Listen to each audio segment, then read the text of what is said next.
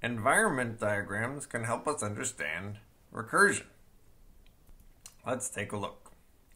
So we'll start with a new example because the best way to understand recursion is through many, many examples. Let's compute the factorial of a number. So 4 factorial is 4 times 3 times 2 times 1. N factorial is n times n minus 1 times n minus 2, yada yada yada. Or, when mathematicians are feeling fancy, they say n factorial is n times n minus 1 factorial. Recursion. Okay, let's write factorial. We'll call it fact. Factorial of n. If n is 0, we return 1. That's just part of the definition of factorial, that 0 factorial is 1. 1 factorial is 1 times 0 factorial, which is also 1. Okay, this is our base case. If n is 0, we return 1. Otherwise, we return n times factorial of n minus 1. And then we'll compute 3 factorial. So this is the whole thing. Just like I said, what's n factorial? It's n times n minus 1 factorial. Except for in this one special case, when n is 0, we just return 1. So, the def statement creates a function, fact is bound to that function in the global frame, and then we call fact on the number 3, which creates a new frame. The formal parameter n is bound to the argument 3. In this conditional statement, we first evaluate that expression. It is false, and so we execute the body of the else clause of this conditional statement. Okay, so we're going to return n times factorial of n minus 1. So this n and n minus 1 are evaluated in the current environment. So n is 3, n minus 1 is 2, which means we're going to call factorial on 2. And fact is in the global frame, which is accessible in the current environment. So, now we call fact on 2, which means that we execute the same body, but n means something different now. Now n means 2. 2 is still not 0, and so we end up at this line and compute n times fact n minus 1, where n is 2 and n minus 1 is 1. In order to complete that computation, we need to figure out what factorial of 1 is, and so we call factorial to do so. 1 is not 0, so we'd make one more call. Now we've called factorial when n is 0, so this is now true, and we return 1. We finally have a return value.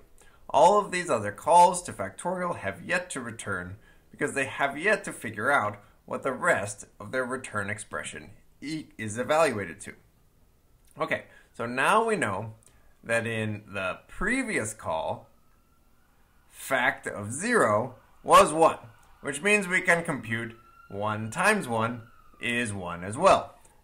Now returning 1 from here, we can compute 2 times 1 is 2, and we can compute 3 times that return value of 2 is 6. And then we're finished.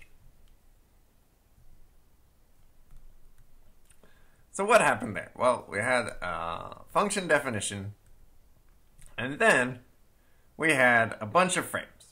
There was even another one after this, and they eventually all had return values. But here we are, in the middle of execution. We've called factorial 3 times. The same function was called multiple times, once from here and twice from there. But different frames kept track of the different arguments in each call. So first we called it on 3, then we called it on 2, then we called it on 1. What n evaluates to in an expression such as n times fact n minus 1 depends on the current environment. So we have the global environment, and then we have an environment for each call to fact, which means we have n bound to different things in these different frames, and we can see that as this computational process unfolds, n is bound to smaller and smaller values. Now the nice thing here is that the smaller values mean that there's less work to do. It's easier to compute 1 factorial than it is to compute 2 factorial. So each call to fact solves a simpler problem than the last because there is a smaller n, until eventually we reach the base case. and then we're finished. So we can compare iteration to recursion. Now, iteration can solve the same thing. Let's take a look. So I could have computed factorial in an entirely different way. So this computes factorial, but it does it with a while statement. So it binds the name total, which will eventually be the thing that I return, to 1. And then we're going to multiply in all of the different terms of factorial. And k is going to keep track of what number we're going to multiply in next. So while k is still less than or equal to the n when we're computing n factorial, we rebind total to be total times k, and k to be k plus 1. So what's going on here? Well, first k is 1, which means that total still remains 1, and k is going to be bound to 2. And then we do it again, and total goes up to 2, and k goes up to 3. Let's watch it happen. So for factorial, using this iterative version called on 3, we first bind n to 3, then we bind total and k to 1 respectively. And then, in this frame, we rebind total and k over and over again. So every time we execute this assignment statement, these two numbers get updated. We do it again. Now total is 2, and k, the next number to multiply in, is 3. We multiply in that 3, and total is all the way up to 6. The next number we would multiply in is 4, except that 4 is not less than or equal to n is 3. So we're actually finished with total equal to 6. And we return that total. Now notice that instead of having multiple different frames, we just have one frame, and any values that we don't need anymore have just been discarded.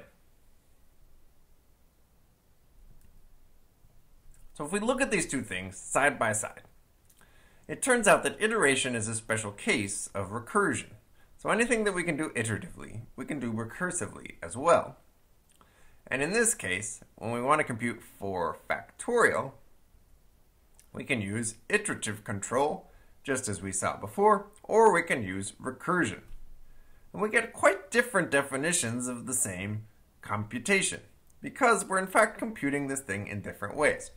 So in math, if you wanted to write a mathematical expression that looked a lot like the computation that we're doing here, it might look like the product from 1 to n of k, because we're multiplying in each k, starting at 1 and then working our way up to n. Whereas another definition of n factorial is, well, it's 1 if n is 0, and otherwise it's n times n minus 1 factorial, which is what this computational process describes. So we got 1 if n is 0, and then we have the recursive call if n is anything else. Now, one practical consequence is that we have a different number of names in the iterative versus the recursive version.